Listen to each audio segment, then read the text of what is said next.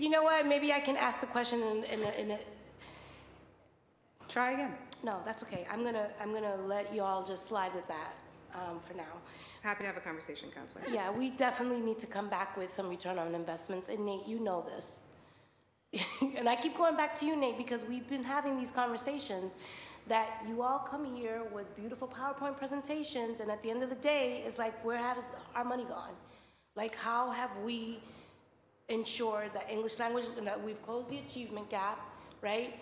It just doesn't feel tangible enough for me. And as a parent, and as a BPS graduate, and as someone who was chronically absent, who was an English language learner, who was raised by a mother that never finished 3rd grade, these sort of things are just frustrating because we keep having the same conversation. And the only thing that changes are the characters that are in front of us. And I think that at some point, accountability has to be 360. And I've said this, it can't just be BPS. It has to be what this body is doing. And we approve the budget. And I cannot approve a budget that I do not understand or really believe in when the bottom line isn't clear to me. And that's where I'm at right now. And that's why I'm so all about the numbers and the return on the investment. And Councilor, can I just add to? It's important for me to know that. I'm gonna move on to I'm gonna go back to my favorite subject, BRIC, again. Can you just talk to us a little bit about the community engagement efforts? I know you said that Councilor Campbell had, engaged in some community conversations and some work around that space. What would you say is the main reason why we're still having the conversation around getting rid of the gang database? Like, what's the resistance around it?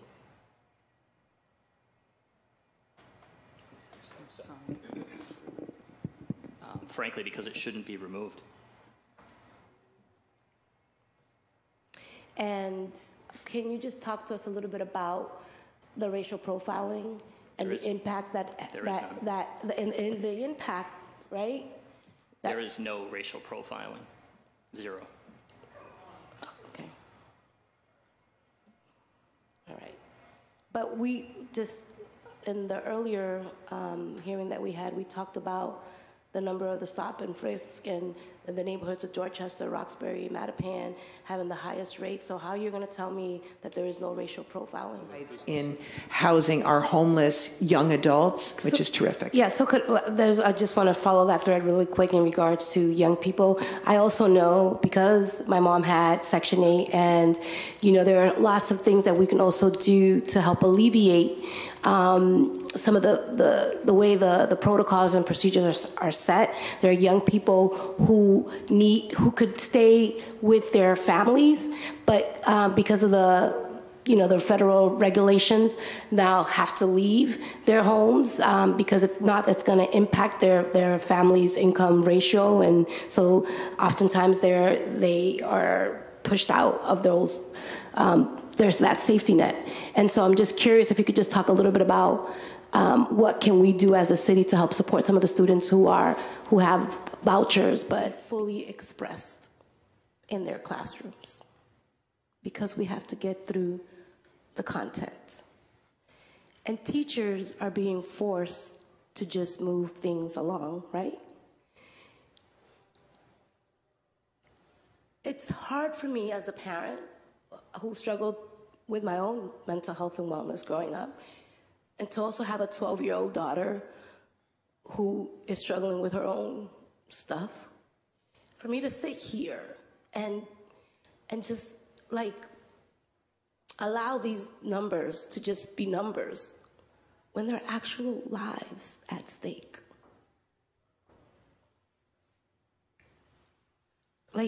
This is not a game, y'all.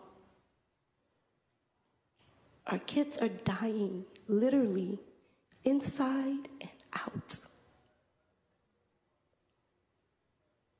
This is not politics.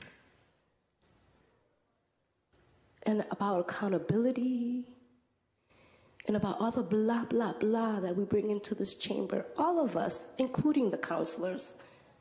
Me too. this has to end. And it has to end with us. I am not going to sit in this chamber anymore and be responsible for the shenanigans that are at play in this place. We can't. We can't. Carrying trauma in their backpacks, and we're not creating the conversation in terms of how they're going to take care of themselves. So if they can't take care of themselves, they're not going to be able to be the best selves that they can be for our little ones. Spencer, I'm curious. There was an incident, Sam, that you and I worked on alongside with my Director of Constituent Services, in a particular, very specific incident at the Murphy School, where 2 little girls were pulled out of the school for 4 weeks because there was this investigation launched. And so we were able to do a little bit of research, and we ended up getting the girls back into school, and we realized it was one big mix-up. But that mix-up cost them 4 weeks of their school, and it also compromised their placement, I believe, in also, or I'm sure you guys fixed that too. There were some issues in terms of whether or not they were going to be able to go into an exam school. So while I really do appreciate the number of investigations that we have, what I've been hearing from some folks is that oftentimes families of color in particular feel like they're being targeted. And there's this element there that I just want to name for the record that we need to really figure out. I'm not saying that this is what is happening, but this is how families are experienced, these full-on investigations. And I think that the ombudsman, is that how you pronounce it?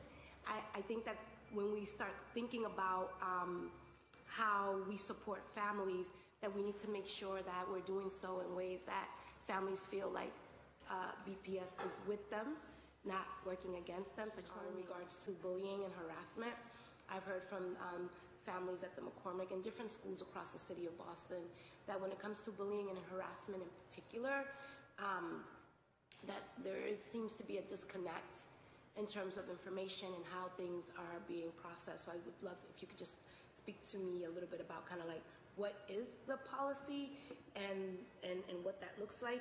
And then lastly, because I know my time is going to run out, is that I'm really curious around the racial tension that exists right now here in the city of Boston.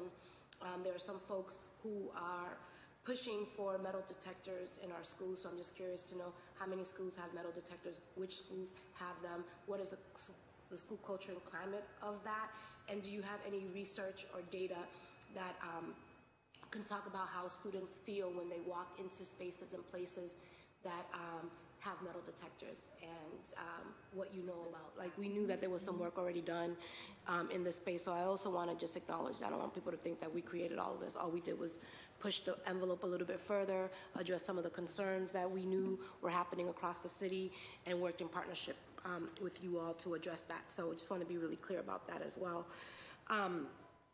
One of the things that I think we have an opportunity to do, and some of the things that I've been talking about, when I think about language access, I just don't think about just interpretation and translation, which is usually what we defer to. And this is going back to the same old conversation that I keep having everywhere that I go, which is why we established a literacy task force.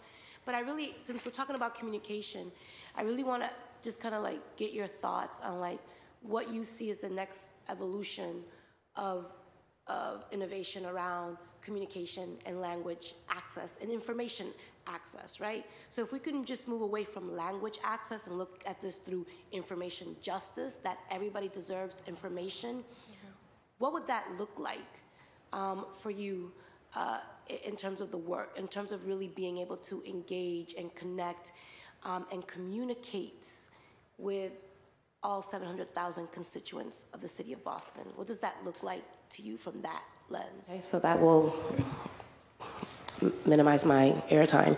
So I'm just curious if you could just talk quickly about American Legion Highway, specifically around some signage. And it's a very dangerous intersection, and I just want to know what updates exist in that space. I'm Can curious. you clarify which intersection you're? The whole American Legion Highway between Walk Hill and American Legion when you're going to cross there, and then there's no real signage around merging those lanes. So I just think that there needs to be a little bit more maintenance and some safety precautions put into place. So just also curious about what I've noticed is that, we'll drill some streets because we want to do some speed bumps and some maintenance, and then a few days later, you'll see Eversource and other utility companies coming in to doing some work, and it's just a little bit disruptive. So I'm just curious what coordination happens between the city and other utility companies, just because it is very disruptive. And then I just kind of want to underscore the importance of staff and diversity and vendor diversity. I think the next time it would be really important, to Councilor Baker's point, in terms of really coming back here to answer some of these very specific questions. Would love to see a timeline, benchmarks, goals and objectives, and how we're going to get to closing that gap. Bike safety infrastructure, I'm just curious. I've traveled, well, I only went to, can't say a lot of other countries, but Chile recently.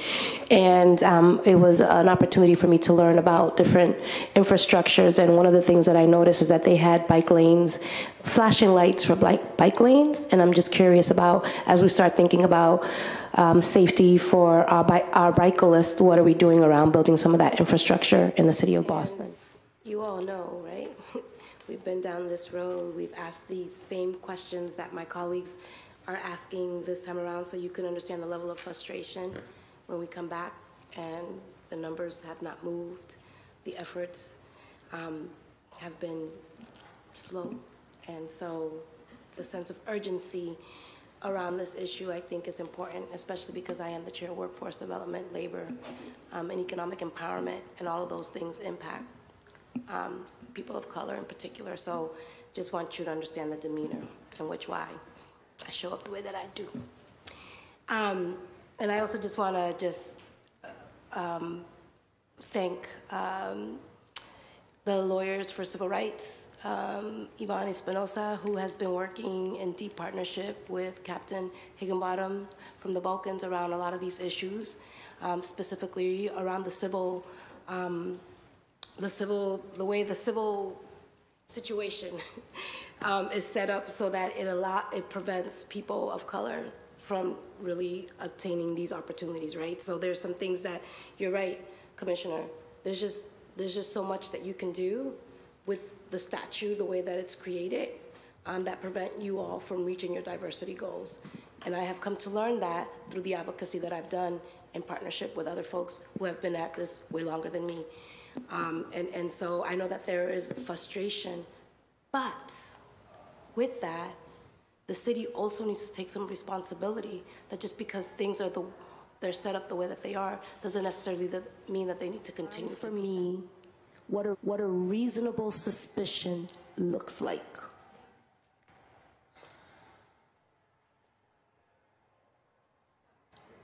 I mean, I'm not sure what you're asking, man.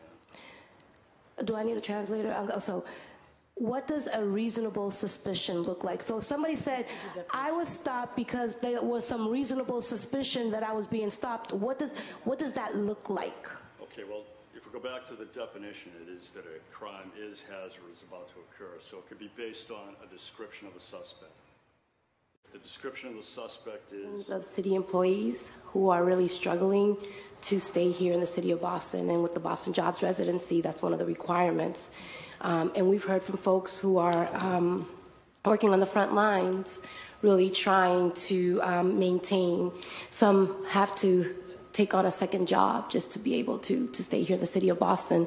So I'm just curious if you could just talk to us a little bit about what are we doing as a city to provide more housing opportunity for city employees here in Boston? So that's one question. I'll just read my questions and then, yeah. Then I'm sure you all read the article in the Boston Globe recently that so many of our people are being priced out of the city of Boston. This is nothing new. We know, if you see the migration trends, Brockton, Randolph, Stoughton, are taking our brightest. And oftentimes these folks have to still commute here to work in the city of Boston, and that commute, that is also a financial burden for a lot of these families who have been displaced due to our inability to keep them here. So I'm just curious, how as a city are we working to build a new space that reflects the investment that we keep talking about in terms of equity, in terms of diversity, so our Black and brown folks can actually stay in the city that they've worked so hard. In regards to the Black Men's Commission, and I know, Chief, you had mentioned that the budget that has been allotted is comparable to what we see in other commissions, but I just want to add that the issues that Black men face here in the city of Boston are, you can't compare, right? So I just want to go on record in saying that, you know, when it comes to that line item, that we're going to have to push for more to ensure that Frank and his team are really set up for success.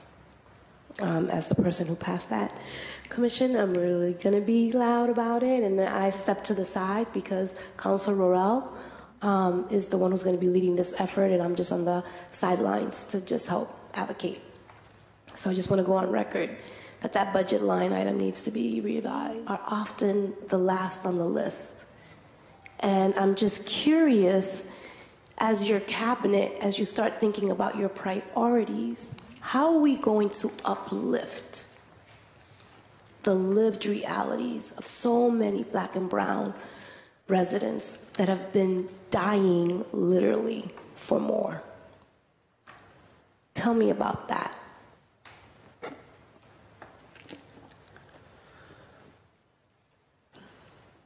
I'm struggling between like a technical answer. I need you to speak from your heart. Okay. I like Claire and everybody else on the IGR, I do not want to see any more PowerPoints. I'm tired of PowerPoint presentations that are full of fluff. I want realness. That's what our people are looking for. So speak from your heart. Tell us what you need so that we can advance our people. This is what I need. I need you to bring it. Tell me from your heart what we need to do differently and what's it going to take for us to move the needle for our people.